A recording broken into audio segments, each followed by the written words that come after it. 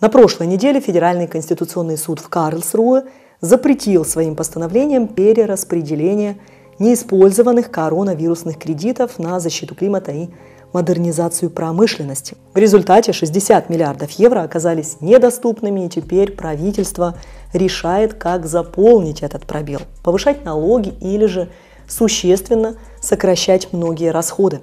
Известно, что ранее министр финансов Германии Кристиан Линднер уже неоднократно заявлял о том, что он не собирается повышать налоги для населения, потому что люди и так в это сложное время еле-еле справляются со своими ежемесячными расходами.